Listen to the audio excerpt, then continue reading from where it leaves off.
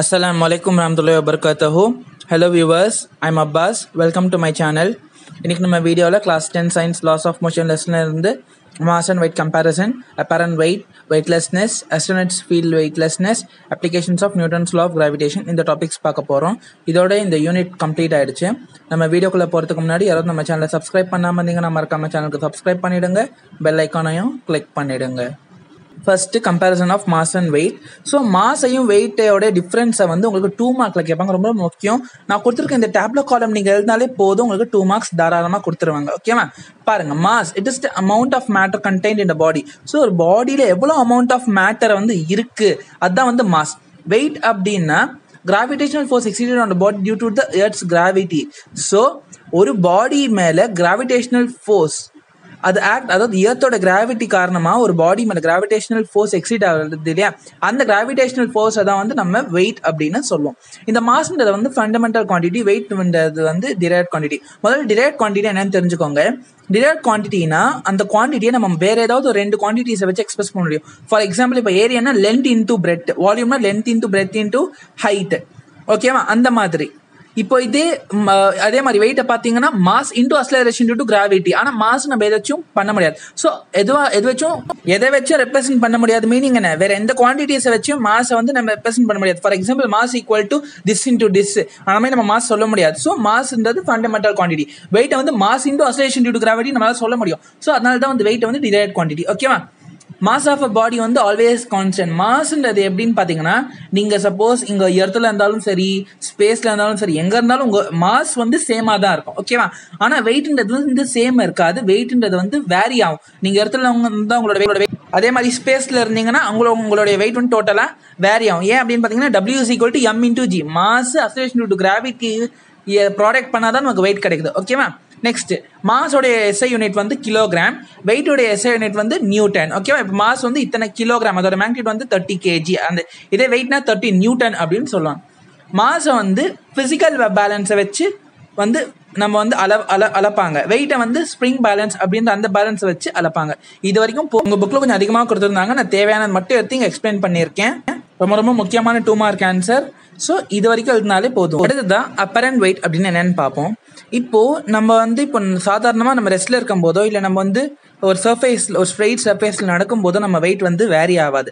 இதே சப்போஸ் இப்போ நம்ம ஏதாவது ஒரு ஆப்ஜெக்டில் மேலேயோ கீழேயோ போயிட்டு இருந்தோம் அப்படின்னு பார்த்தீங்கன்னா, அந்த டைமில் வந்து நம்ம வெயிட் வந்து சேமாக இருக்காது, நம்ம வெயிட் வேரி ஆகும். ஃபார் எக்ஸாம்பிள், இப்போ லிஃப்ட் எடுத்துக்கிட்டிங்கன்னா, இப்போ லிஃப்ட் ரெஸ்ட்டில் இருக்கும்போது உங்களுடைய வெயிட்டு அதே சேமாக தான் இருக்கும். ஆனால் அதே லிஃப்ட்டு மேலே போகுது இல்லை கீழே வருது அப்படின்னு பார்த்தீங்கன்னா, உங்கள் வெயிட் வந்து அதே வெயிட்டாக இருக்காது, வேரி ஆகும். இந்த வேரி ஆகிற வெயிட்டுக்கு என்ன காரணம் அப்படின்னு பார்த்தீங்கன்னா, நம்ம மேலே நமக்கு வந்து கிராவிடேஷனல் ஃபோர்ஸு, அது மட்டும் இல்லாமல் சில எக்ஸ்டர்னல் ஃபோர்ஸ் வந்து நம்ம மேலே ஆக்ட் ஆகிறதுனால தான் வந்து நம்ம வெயிட் வேரி ஆகுது.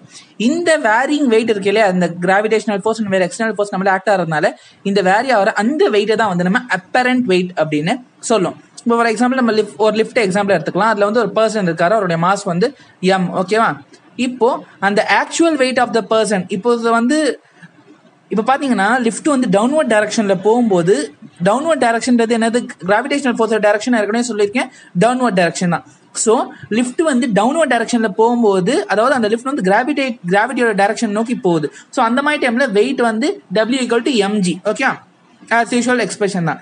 இதே அந்த லிஃப்ட் வந்து அப்வர்ட் டைரக்ஷனில் போனால் அந்த பர்சனுடைய வெயிட் வந்து மாறும். அந்த வெயிட்டை வந்து நான் வந்து R அப்படின்னு எடுத்துக்கிறேன். ஓகேவா?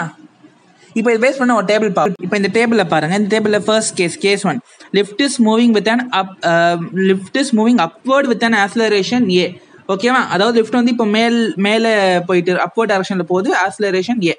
அப்போது நம்மளுடைய வெயிட் என்னவா இருக்கும்? ஸோ நமக்கு என்ன ஃபார்முலா அப்படின்னு பார்த்தீங்கன்னா, அப்வர்ட் டைரக்ஷன் லிஃப்ட் போகும்போது R minus W தான் வந்து நெட் ஃபோர்ஸ் ஆக்டிங் அப்படின்றது கொடுத்துருக்காங்க. ஸோ இப்போ வந்து நெட் ஃபோர்ஸ் அப்படின்னு என்ன, நியூட்டன் செகண்ட்ல படி mass into acceleration. So R minus W equal to net force. அந்த F நெட்ன்றது மாஸ் இன்டு அக்ஸலரேஷன் அப்படின்னு நம்ம எடுத்துக்கலாம்.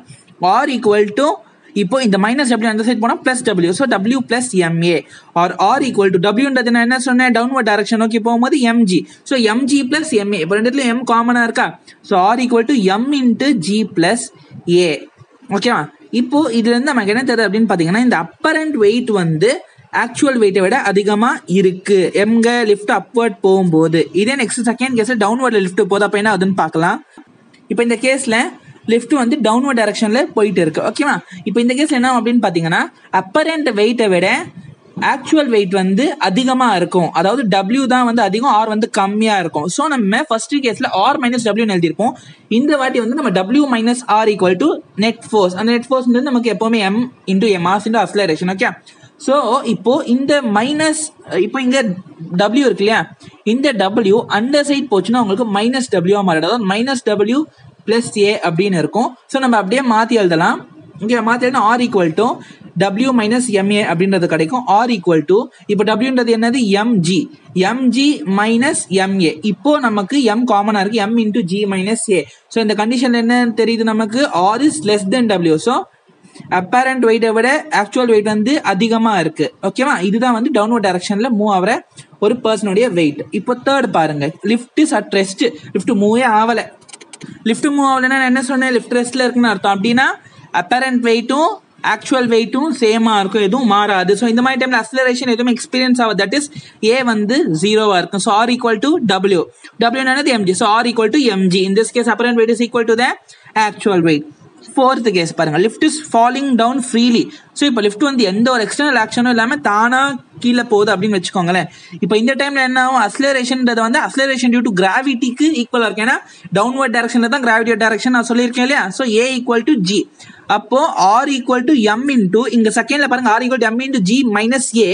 ஸோ இந்த A இருக்க இடத்துல நமக்கு G என்ன ஆகும், A இருக்க இடத்துல G சப்ஸ்டிட்யூட் பண்ணா இது என்ன ஆகும், M into 0. That is R equal to 0. So இந்த மாதிரி கேஸ்ல லிஃப்ட் ஃப்ரீயா ஃபாலோ ஆகும்போது அப்பரண்ட் வெயிட்டோட வேல்யூ 0வா இருக்கும். ஓகேவா? ஸோ இதோட இந்த டேபிள் காலம் முடிஞ்சுது. அடுத்ததா வெயிட்லெஸ்னஸ், அதை இந்த டாபிக்ல பார்ப்போம். ஸோ இப்போ பொதுவாக வந்து நம்ம அம்யூஸ்மெண்ட் பார்க்கில் போயிருப்போம், அங்கே வந்து ரோலர் கோஸ்டர்லாம் வந்து போயிருப்போம். ஓகேவா? ஸோ அந்த மாதிரி போகும்போது என்ன ஆகும், நம்ம அந்த ரோலர் கோஸ்டர் வந்து முதல்ல மேலே போகும்போது ஸ்லோவாக போகும். ஸோ கீழே இறங்கும் போது சடனாக ரொம்ப ஃபாஸ்ட்டாக இறங்கும். ஓகேவா? ஸோ அந்த மாதிரி டைமில் நம்ம எப்படி ஃபீல் பண்ணியிருப்போம் அப்படின்னு பார்த்தீங்கன்னா நமக்கு வந்து எந்த வெயிட்டும் இல்லாமல் நம்ம தானாக, அதாவது ஒரு வெயிட்லெஸ்னஸ் ஆன ஒரு ஃபீல் வந்து பண்ணியிருப்பீங்க. ஓகேவா? ஏன் அப்படின்னு பார்த்தீங்கன்னா நம்ம கீழே வந்து ஃபாஸ்ட்டாக போகும்போது நம்ம பாடியில் வந்து நமக்கு வெயிட்டே தெரியாது, ஏதோ ஃப்ரீயாக நம்ம விழுற மாதிரி தெரியும். ஸோ இந்த ஃபெனாமெனுக்கு பேர் தான் வந்து வெயிட்லெஸ்னஸ் அப்படின்னு சொல்லுவாங்க. ஓகேவா? இதே மாதிரியான ஃபீலிங் நம்ம லிஃப்ட்ல வந்து கீழே போகும்போது கூட வந்து நமக்கு தெரிஞ்சிருக்கும், நமக்கு வந்து வெயிட்டே இருக்காத மாதிரி இருக்கும். ஓகேவா? இதுக்கெல்லாம் காரணம் என்னது, வெயிட்லெஸ்னஸ். இப்போ இதுக்கு நம்ம ப்ரீவியஸ் கேஸ் வச்சே வந்து உங்க புக்ல கொடுத்துருக்காங்க. ஸோ ப்ரீவியஸ் கேஸ்ல பாத்தீங்கன்னா இப்போ ஒரு பர்சன் வந்து லிஃப்ட்ல மூவ் பண்ணும்போது ஃபோர்த் கேஸை பாருங்க. ஸோ நான் என்ன சொன்னேன், நம்ம வந்து ஃப்ரீயா ஃபாலோ ஆகிற மாதிரி இருக்கும். அதாவது லிஃப்ட்ல ஃபோர்த் கேஸ் பாருங்க, அதாவது இப்போ ஒரு பர்சன் வந்து ஏன் அக்ஸலரேஷனோட லிஃப்ட்ல மூவ் பண்ணிட்டு இருக்கும்போது அந்த லிஃப்ட் ஃப்ரீயா ஃபாலோ ஆகும்போது என்ன ஆகும், ஸோ சடனா வந்து அதோட அக்ஸலரேஷன் டியூ டு கிராவிட்டிக்கு ஈக்குவல் ஆகாது, A ஈக்குவல் டு G. அப்போ R equal to M into G minus G. So R equal to 0 அப்படின்னு சொன்னேன் இல்லையா. இந்த ஃப்ரீலி ஃபாலிங் ஃபெனாமெனன் அப்போ நமக்கு வெயிட் வந்து கம்மியான மாதிரி தெரியும். இந்த ஃபெனாமெனுக்கு பேர் தான் வந்து வெயிட்லெஸ்னஸ் அப்படின்னு சொல்லுவாங்க. ஓகே, இதே சேம் எஃபெக்ட் தான் வந்து நம்ம ரோலர் கோஸ்டர்ல போகும்போதும் தெரியும். நம்ம இப்போ மேலே ஏறும்போது என்ன ஆகும் அப்படின்னு பாத்தீங்கன்னா நமக்கு வந்து வெயிட் வந்து ரொம்ப அதிகமா இருக்கிற மாதிரி தெரியும். அதே நம்ம கீழே இறங்கும் போது பாத்தீங்கன்னா நம்ம வந்து வெயிட் வந்து ரொம்ப கம்மியா இருக்கிற மாதிரி தெரியும். ஓகேவா? இது ஏன் அப்படின்னு பார்த்தீங்கன்னா வெயிட்லெஸ்னஸ் அண்ட் அப்பரண்ட் வெயிட் காரணமாக தான். ஓகேவா? இப்போ ஃபார் எக்ஸாம்பிள் நம்ம ஸ்டெப்ஸ் ஏறது கூட வச்சுக்கோங்களேன், நம்ம ஏறும்போது நமக்கு ரொம்ப கஷ்டமா இருக்கு, ஏன்னா நம்ம கிராவிட்டிக்கு அகேன்ஸ்டா ஒர்க் பண்ணி ஏறோன்றதுக்காக. ஓகே, இதே நம்ம கீழே இருக்கும்போது ரொம்ப ஈஸியா இருக்கும். இது கூட வந்து ஒரு எக்ஸாம்பிள் வச்சுக்கோங்க.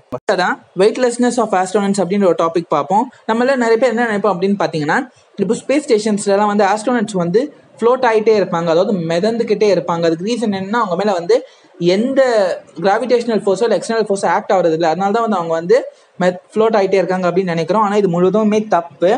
முதல்ல வந்து நம்ம ஒரு விஷயம் தெரிஞ்சுக்கணும், அதாவது ஆஸ்ட்ரோனட்ஸ் வந்து மிதந்துக்கிட்டே இல்லை, ஃப்ளோட் ஆகிட்டு இல்லை, அவங்க வந்து ஃப்ரீலி ஃபாலிங்காக இருக்காங்க.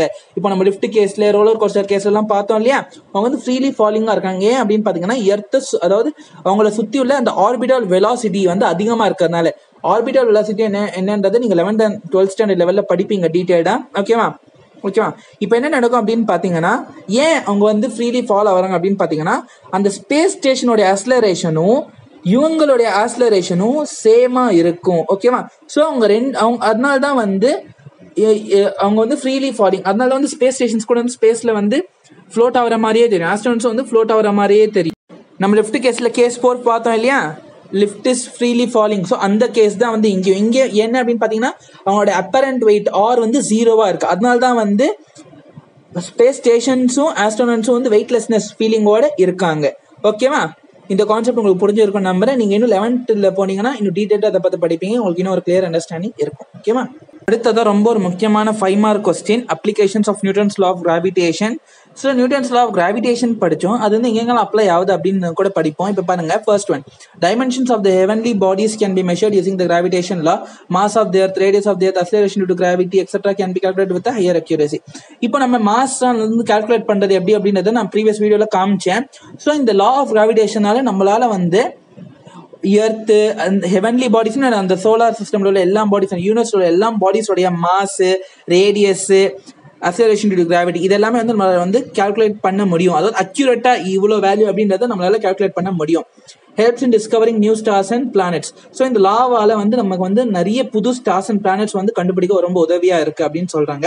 One of the irregularities in the motion of stars is called Hubble, lead to the disturbance in the motion of a planet nearby. In this condition, the mass of the star can be calculated using the law of gravitation. அதாவது stars உடைய மோஷன்ல வந்து ஒரு irregularity, அதாவது ஒரு disturbance இருக்கும். அது வந்து நம்ம ஒபிள் அப்படின்னு சொல்லுவோம். அதாவது அந்த ஸ்டார் வந்து ஒழுங்கா வந்து மூவ் ஆகிட்டு இருக்காது. ஓகேவா? ஸோ இந்த மாதிரி டைம் என்ன அப்படின்னு பார்த்தீங்கன்னா அந்த ஸ்டாரை சுற்றி இருக்கிற பிளானட்க்கும் வந்து அதோடைய மோஷனும் வந்து மாற சான்ஸ் இருக்கு. ஸோ இந்த மாதிரி கண்டிஷனில் இந்த லா வச்சு என்ன பண்ணுறாங்க அப்படின்னு பார்த்தீங்கன்னா அந்த ஸ்டாரோடைய மாஸை கால்குலேட் பண்ணி அந்த ஒபிள் இல்லாமல் வந்து அந்த ஸ்டாரை வந்து இது பண்ண வைக்கிறாங்க. ஓகேவா? ஸோ அடுத்தது 4th பாயிண்ட். அடுத்ததான் இந்த நியூட்டன்ஸ் லா ஆஃப் கிராவிடேஷன் வந்து எதுக்கு யூஸ்ஃபுல்லாக இருக்குது அப்படின்னு பார்த்தீங்கன்னா ஜெர்மினேஷன் ஆஃப் ரூட்ஸ்ன்ற ஒரு சயின்ஸ் கான்செப்ட் வந்து இங்கே வந்து சின்ன வயசுலேயே சயின்ஸில் படிச்சிருப்பீங்க. ஸோ இந்த ஜெர்மினேஷன் ஆஃப் ரூட் வந்து ஜியோட்ராபிசம் அப்படின்ற இந்த கான்செப்ட்னால தான் வந்து நடக்குது அப்படின்றத வந்து நியூட்டன்ஸ் லா ஆஃப் கிராவிடேஷன் மூலமா வந்து நம்மளால ப்ரெடிக்ட் பண்ண முடியுது. ஸோ ஜியோட்ராபிசம் அப்படின்னா என்ன அப்படின்னு பார்த்தீங்கன்னா கிராவிடேஷனல் ஃபோர்ஸ் காரணமாக ஒரு ரூட் வந்து வளர்றது, இதான் வந்து நம்ம வந்து ஜியோட்ராபிசம் அப்படின்னு சொல்லுவாங்க. ஸோ இந்த லா ஆஃப் கிராவிடேஷன் வச்சு கடைசியாக நம்மளால வந்து ஒரு அஸ்ட்ரானமிக்கல் பாடிஸோட பார்த்து டிடெக்ட் பண்ண, அதாவது ஒரு பிளானெட்டை நோக்கி அஸ்ட்ரானமிக்கல் பாடிஸ், இப்போ கமெட்ஸ், ஆஸ்ட்ராய்ட்ஸ் எக்ஸெட்ரா இதெல்லாம் வந்து வருது அப்படின்னு சொல்றாங்க இல்லையா, அது வந்து எந்த பார்ட்ல வருது, எப்போ வருது அப்படின்றத வந்து இந்த லா ஆஃப் கிராவிடேஷன் மூலமா வந்து நம்மளால ப்ரெடிக்ட் பண்ண முடியுது. ஓகேவா? ஸோ இதோட உங்களோட யூனிட் 1 லாஸ் ஆஃப் மோஷன் முடிஞ்சுது. இந்த வீடியோ உங்களுக்கு பிடிச்சிருக்கும் நம்புறேன். இந்த வீடியோ உங்களுக்கு பிடிச்சிருந்துச்சுன்னா லைக் பண்ணுங்க, கமெண்ட் பண்ணுங்க, ஷேர் பண்ணுங்க, சப்ஸ்கிரைப் பண்ணுங்க, மறக்காம பெல் ஐகானை கிளிக் பண்ணுங்க. இந்த வீடியோ குறித்த டவுட்ஸ் ஆர் சஜஷன்ஸ் இருந்துச்சுன்னா கமெண்ட் செக்ஷன்ல கமெண்ட் பண்ணுங்க. தேங்க்ஸ் ஃபார் வாட்சிங். ஜஸாக்கல்லாஹு கைரன் கசீரா. அஸ்ஸலாமு அலைக்கும் வரஹ்மத்துல்லாஹி வபரகாத்துஹு.